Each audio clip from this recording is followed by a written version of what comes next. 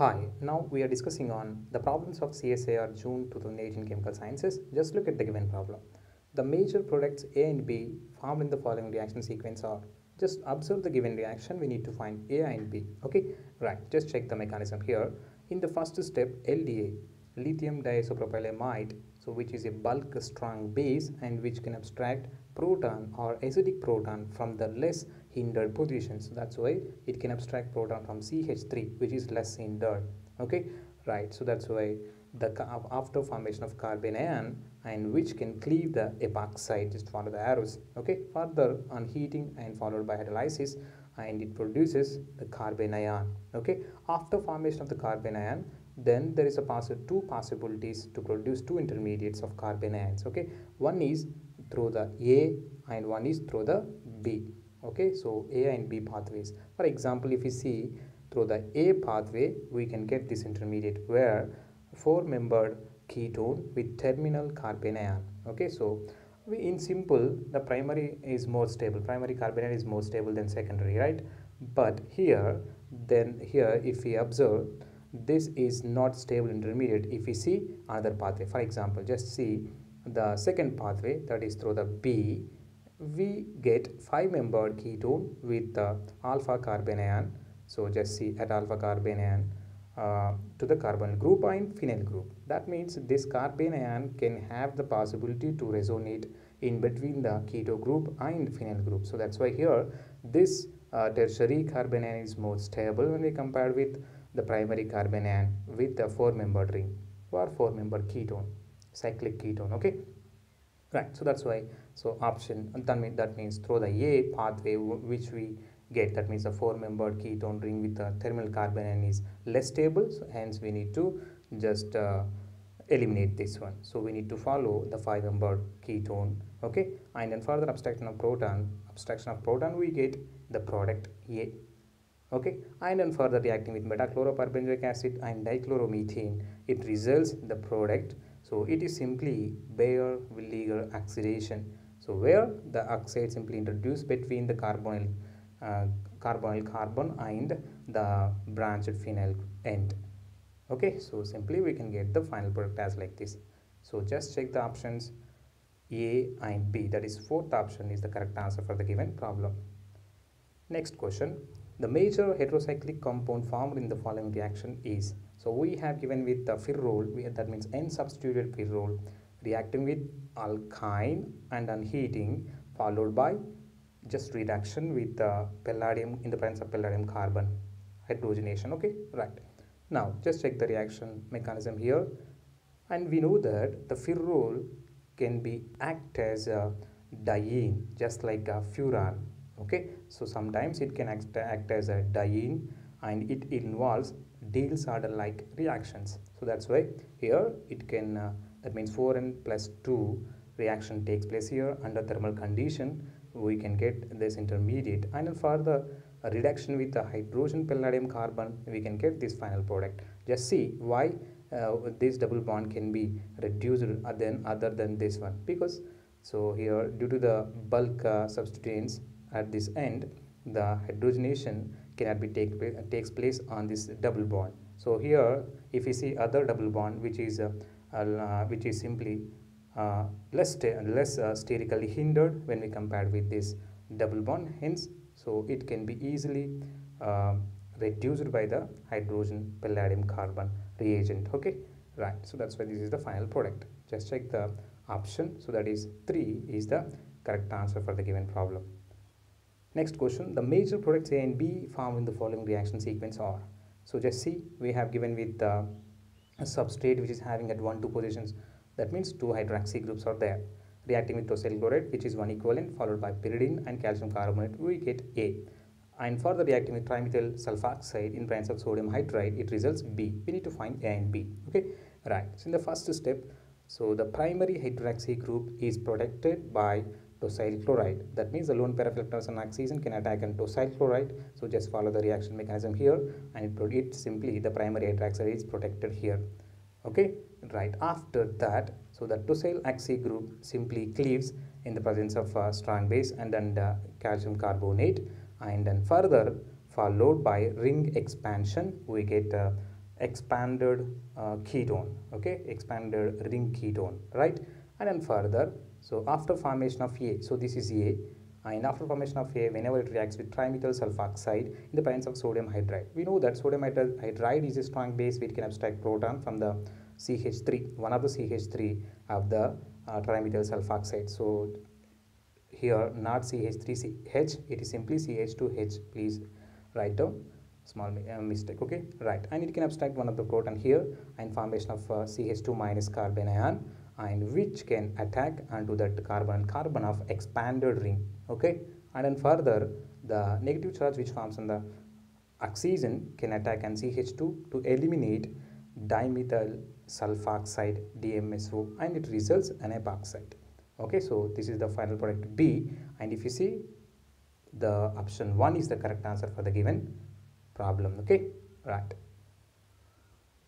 Next question, the correct order of rates for the following reactions is, okay, just check the first reaction here, iodobenzene reacting with sodamide, and it results aniline. So it has a rate of that means rate constant K1. And second reaction, in the second, chlorobenzene reacting with sodamide, it results aniline, it has a rate constant K2. And if you observe both these reactions, simply these reactions are the examples of nucleophilic substitution reactions, okay, right. And if you see the first reaction, and the rate of the reaction of the first reaction is more when we compare with the second reaction, because just remind that the leaving group capacity of iodine is greater than chlorine, which is greater than fluorine, okay. That's why in the nucleophilic substitution reactions, the iodine can be easily cleaved from the substrate. So that's why the nucleophile can easily eliminate iodine and it substitutes in the place of iodine. That is, the rate of this reaction is more when we compare with the chlorine substrate, okay, right. So simply K1 is greater than K2. Now just check a third reaction where it has a K3 rate constant and the substrate is having para-nitro group, okay. So if here nitro group is a strong electron withdrawing group, right. Now, and in the, if you see the fourth reaction, in that the substrate is having same para-nitro group, but here we have fluorine, okay, right. Now just check the both the substrates in the third and fourth reactions, and now check the first substrate here. In the first substrate, the electron dragging capacity or attracting capacity of nitro group is more when we compare with iodine. That's why the electrons from the iodine carbon bond of the benzene can be dragged onto the benzene towards nitro group. So that's why whenever nucleophile can attack an iodine, so iodine not able to abstract proton onto it and to eliminate as an anion. So that's why it is less stable. Okay, so that's why the rate of reaction of K3 is less. But if you see the fourth substrate, whereas fluorine is more electronegative when we compare to nitro group here, that means the dragging capacity of electrons towards fluorine is more when we compare with the nitro group. So that's why whenever nucleophile attack here, the fluorine can easily eliminate. So that's why the rate of reaction of, that is a rate constant, that is K4 for the fourth reaction is more when we compare with the rate constant of the third reaction, okay, right. Next question, the major products A and B formed in the following reaction sequence are. So just observe the reaction and we need to find A and B. In the first step, the substrate is reacting with rhodium complex, okay. So just remember the rhodium, whenever rhodium complex is there with the substrate having N2, okay. So simply it produces carbene. Okay, after formation of carbene, we know that the carbene insertion between the carbon hydrogen is more popular. Okay, so that's why here simply the carbene electrons can insert in between the carbon hydrogen and forms the cyclic ketone ring. Okay, and after formation of this A, it can react with sodium cyanoborohydrate, and at pH 4, it results the final product. Okay, so just check the options in the given options, okay.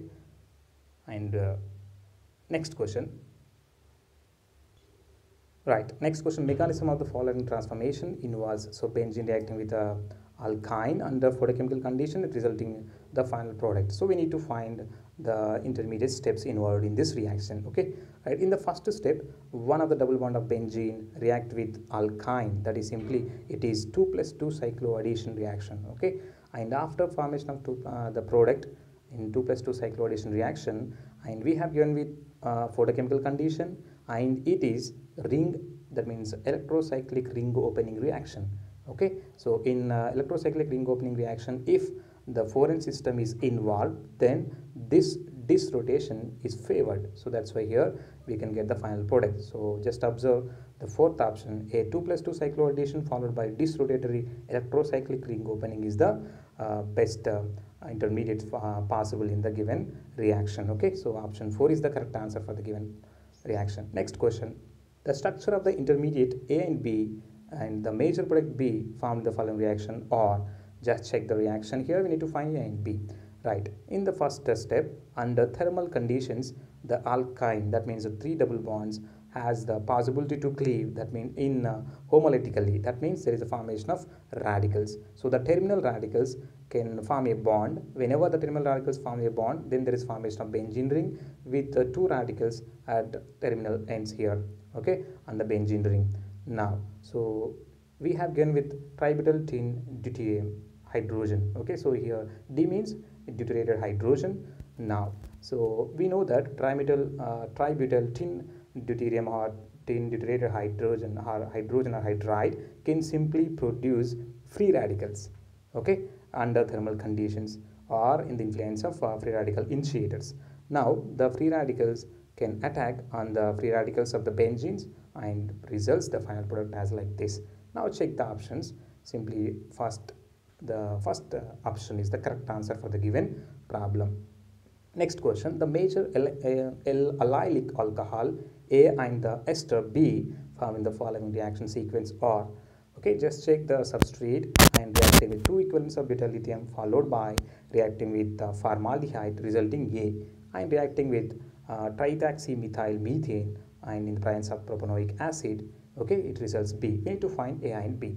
So just check the first reaction. It is simply the example of Sharpedo reaction. That means whenever we take 2 equivalents of beta lithium, the strong bases, they can abstract proton from the nitrogen and also the acidic proton from that unsubstituted terminal end or unsubstituted end of the ring, because so it is a bulk base and it can abstract proton from the less sterically hindered position. So that's why it can abstract acidic proton from here only, not from here. Okay, right. And after formation of a negative charge on that alkene, cyclic alkene, then it can attack onto the formaldehyde and just follow the arrows, and here is the formation of intermediate product, so that is A, and it reacts with the triethoxymethyl methane, okay, and we have given with propanoic acid catalyst, that means it gives H plus, and which can attacked by the lone pair of electrons on the